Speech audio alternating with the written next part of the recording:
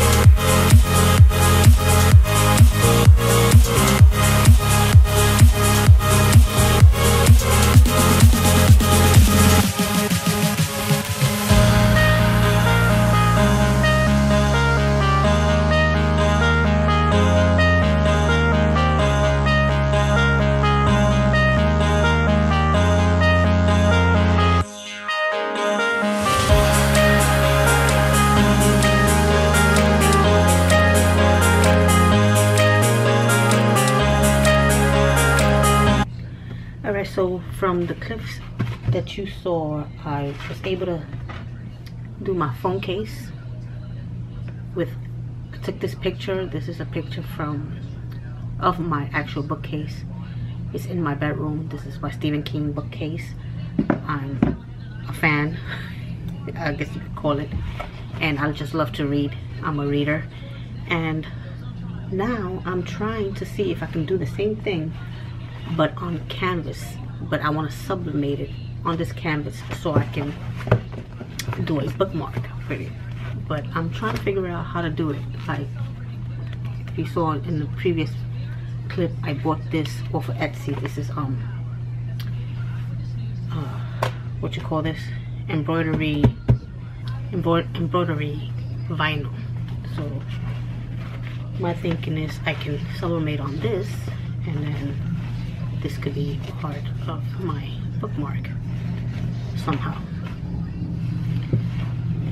This could be the top layer of with the sublimation on it, the canvas. But I don't know if I can sublimate on this. I don't know if this is 100% canvas. This has been in my stash for a while. I don't know where I got it from. I have quite a bit of it. And then I was looking on Etsy to see if I find polyester fabric, and they do have it. But I'm gonna try on this anyway to see what happens, right? We can try.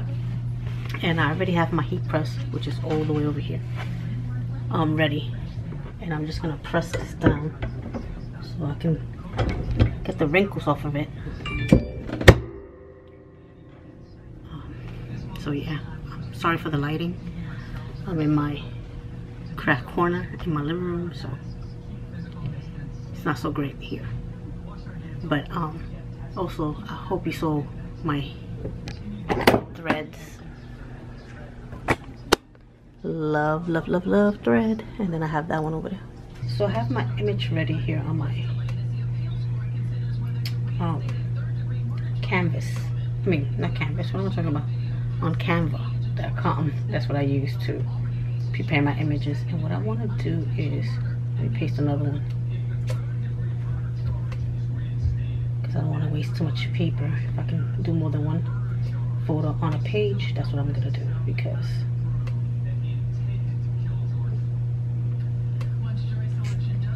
so I have 3 of them on it.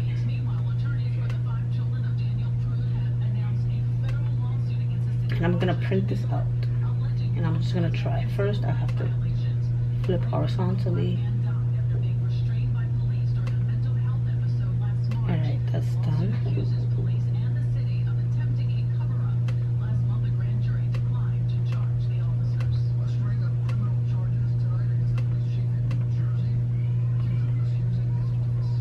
I'm gonna download that, and then I'm gonna press print to see what happens, and then we can try and sublimate on this canvas that I have here to see how that turns out.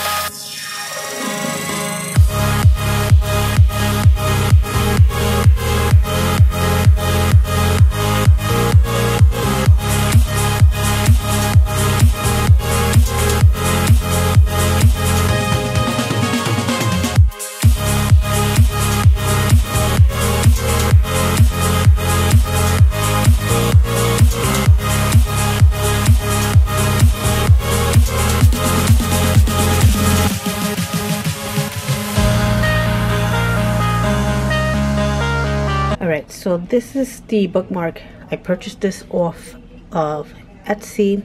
It comes with instructions, and the size is 3x6, but I messed with it and I made it a little bit bigger than that, because I want my bookmark to be larger than a 3x6. And then I also got rid of the where you would punch a hole, that stitch there. I got rid of it because I don't want that. I don't want to put a tassel or ribbon to my bookmark. I just want the bookmark itself. So I have it ready. Now I'm gonna save it and put it on my machine. So I'm gonna do save as stitch and working in case I want to change it in any way later on. And then I'll find my, hope you can see this. I'm just gonna call it bookmark for now, and then I'm just gonna save it. So I just wanted to correct myself. The bookmark is 2x6, and as you can see, there goes the little the stitching where you would punch a hole with a crocodile or punch hole maker, whatever you have. But this is the one that I fixed up for my liking. So I have my hoop already in my machine. This is some cutaway. I think it's medium weight, I'm not sure. I bought it a while ago from Etsy, but that's what you need to use, is a cutaway. And then I'm gonna open up my file. I'm waiting for it to open up. I have a lot of files and now I need to clean it out, my USB, because it's really slow in showing me what I have in there. And I'm also excited because I get to use my new Madeira thread, and I have this, I guess it's like an aqua color, like it matches this here. Correct me if I'm wrong if that's not the name of this color, but I love it. It's so pretty, and the thread matches perfectly. Alright, so I'm gonna go back because it's the last file in this USB, so I don't have to go through rows and rows of different things in here. I'm gonna set it, and then I'm gonna press the end.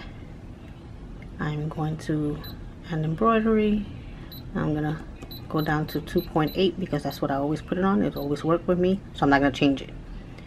And then we are ready. All I have to do is put down my foot so it can start. And the first stitch is gonna do is the what you call the tack down stitch, and that's where we're gonna place the fabric on, which will be the embroidery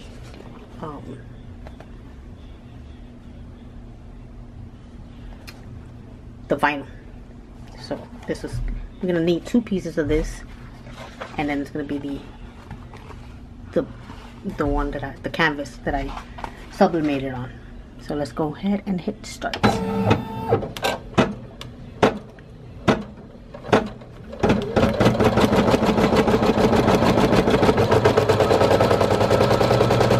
Sorry, the placement stitch.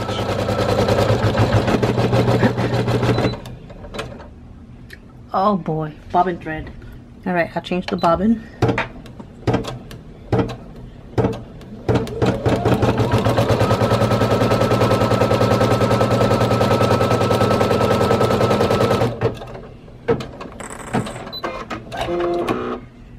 So I wanted to do this first. I wanted to see how big of a piece I needed. So what I'm gonna do is I'm gonna take my little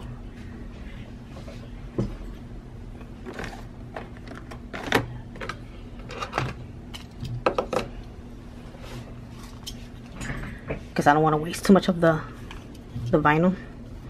So look how cute this is. I found this at Joann's. Anyway, so it's 3 by, I'll tell you right now, open it up, exactly 3 by 6. So I'm gonna cut it a little bit over 3 by 6, enough where I can cut comfortably.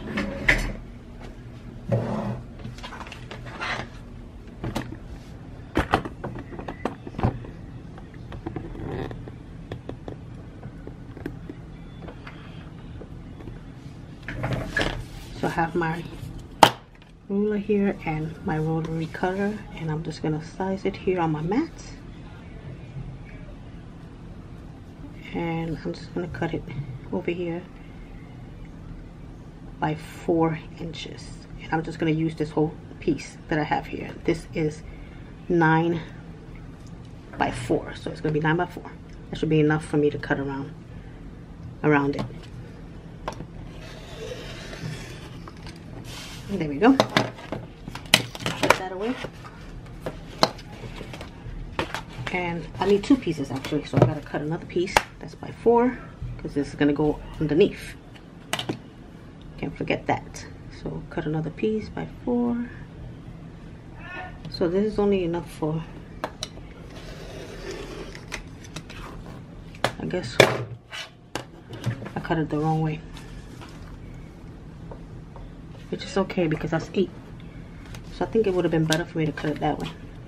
But it would only be enough for maybe 1 or 2 bookmarks, depending on how you cut it. I cut it the wrong way. But I have my 2 pieces there, and I'm gonna cut my canvas. I'm just gonna cut it just a little bit off, like so.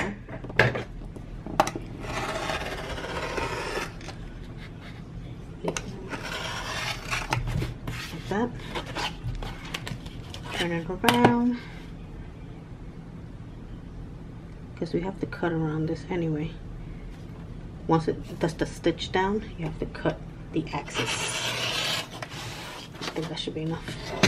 All right, so there I have my pieces ready.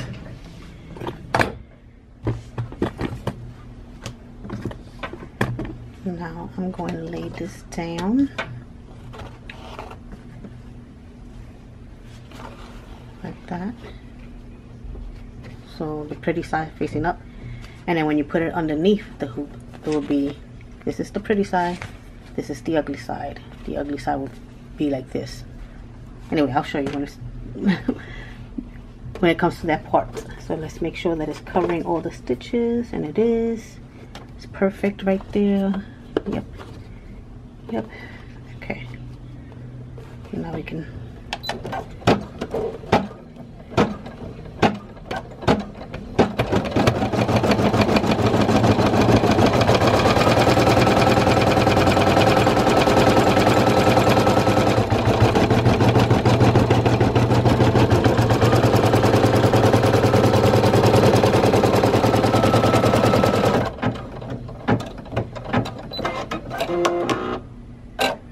so we don't cut nothing yet. Now we have to put this part of the bookmark on it, and then we'll cut. Alright, so we're gonna place it over, and we want to make sure that we put it correctly. So this is much bigger than the bookmark, so it's gonna cut off my book, my book stand, my bookshelf, I'm sorry. Let me just make sure that I have it where I want it. Kind of hard to see like this, but I just want to make sure that I have it correctly on here. Let me see. Let me bring it down a little bit, because I want this book to show. The Stand is my favorite by Stephen King, and I think I'm going to take it off. I'm just going to look at it, make sure that I'm putting it right. Put it this way. Alright, so if I bring it down like this, it will catch that. I don't care if it cuts off the other ones. But now next time I know I have to make it a little bit bigger, or maybe a little bit smaller. I mean the image, I should make it smaller, because it is a bookmark. It's not a iPhone case, so that's very different size.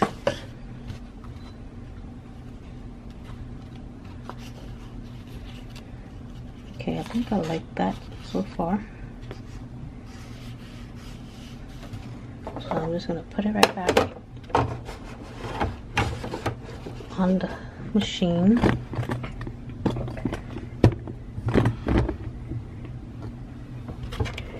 We just like so. Make sure that it's straight.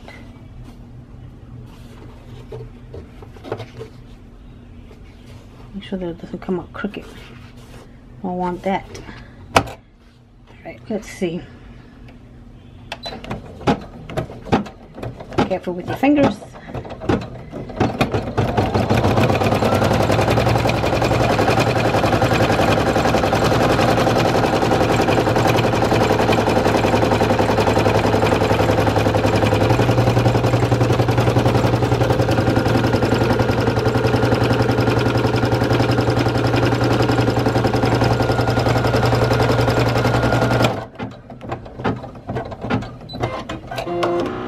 Cut it off a little bit. I was supposed to push it this way. I'll do it again, but this is just so I can see if it works.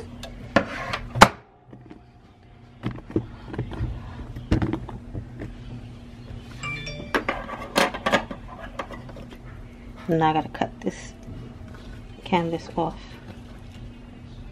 Get as close as possible. Because now it's gonna do the, what you call that, the satin stitch. It's the word I was looking for. Sometimes I get lost with my words. I don't know if it's because I'm getting older or what.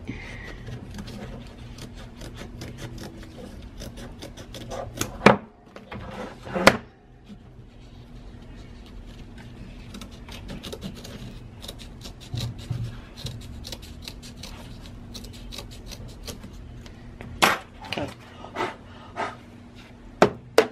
Put it back.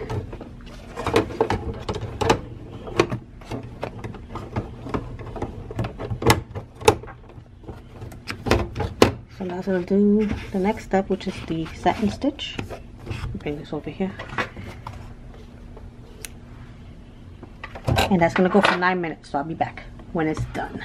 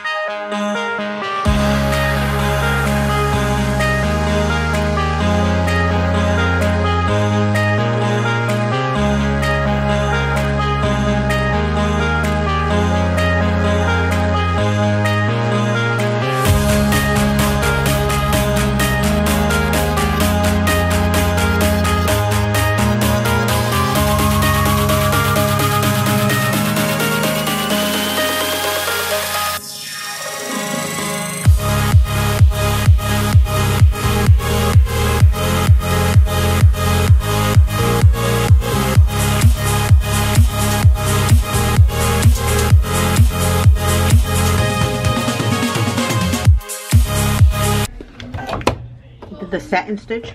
I'm gonna take it off so I can add the other fabric underneath. We can spray it so it can stay down, or we can tape it. I think I'm gonna spray it. Let me just get a little bit of spray here. I'm just gonna use my basting spray. Let me move it away from my food.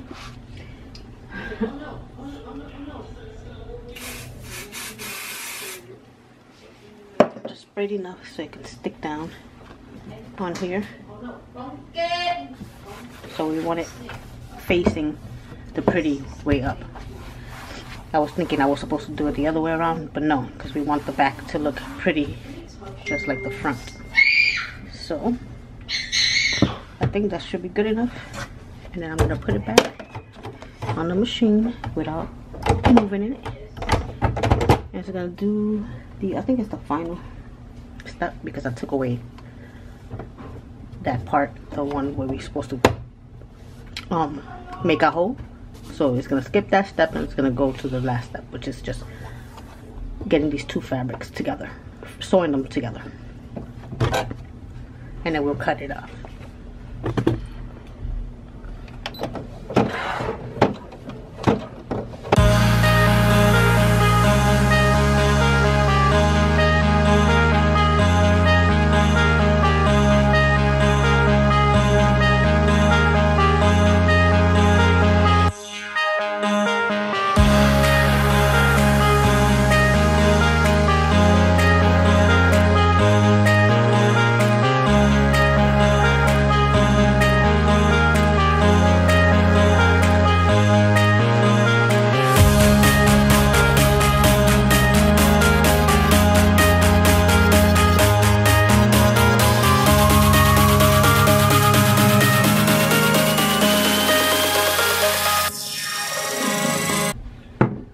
Okay, it finished.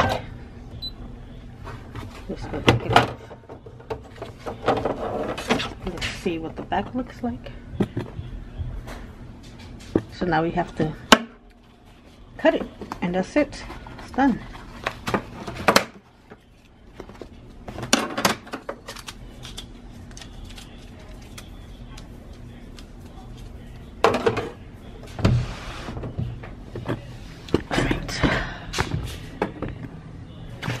So I think I'm going to use my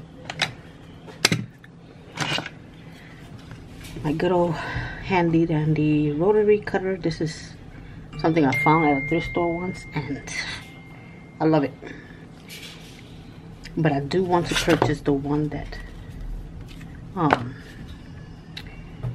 Amber from Bing & Bliss recommends, the one that she uses to cut her fabric. I am going to get one soon, for sure.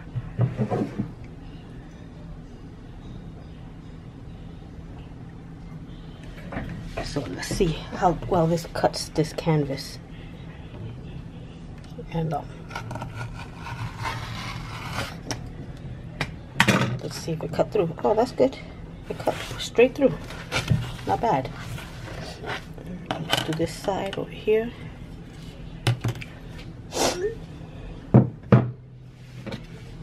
Alright, let me cut here. Make sure that I cut it straight. Looks good right about there. Excellent. It cuts so good, this rotary blade. And see this one here. And one last cut.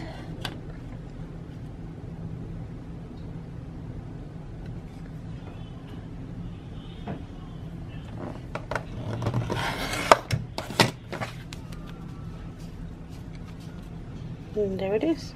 There goes my bookmark. Get rid of this. I'm gonna try it out on a book that I have here off to the side. And just go in there like that. It's just to... I love it. I love how it turned out. Just up here, there's a lot of fraying up there. Maybe I can cut that off. Let me see. I can get rid of all those little I don't want to cut the stitching.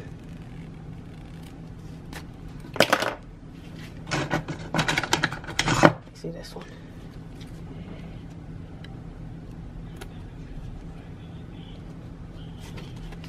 Wish I had one of those or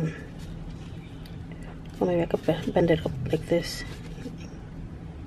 Oh yeah, that's better.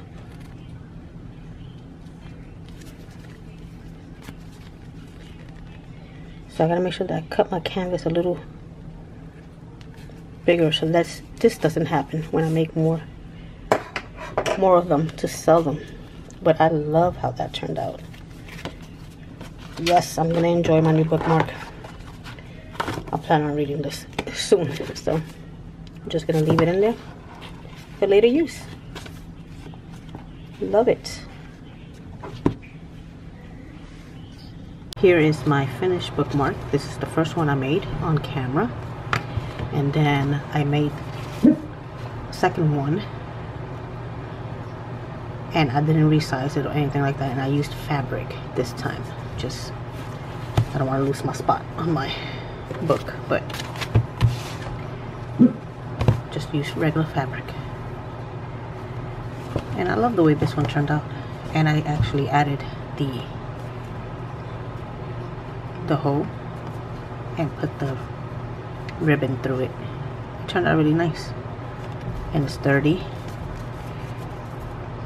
And the stitching came out perfect.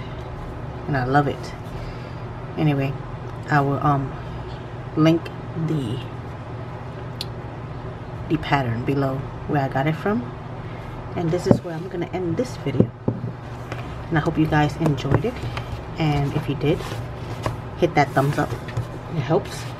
And don't forget to subscribe. And I'll see you in the next one.